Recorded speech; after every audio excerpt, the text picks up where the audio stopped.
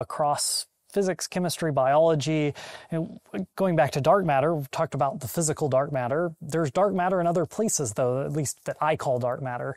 Talk about microbial dark matter, all of this unknown biology in the soil and in the atmosphere and in the oceans.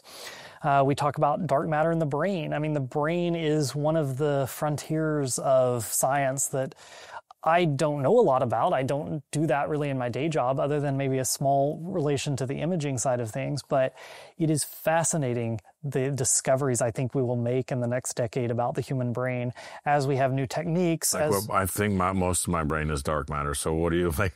What do you mean? Well, just understanding how the brain works, how these emergent phenomenon like consciousness come out of the neurobiology of firing synapses of glial cells and the biochemistry that makes up our brain. That's our understanding of that to, consciousness and complexity, and us having this conversation is a gulf that, as a curious scientist, incredibly exciting.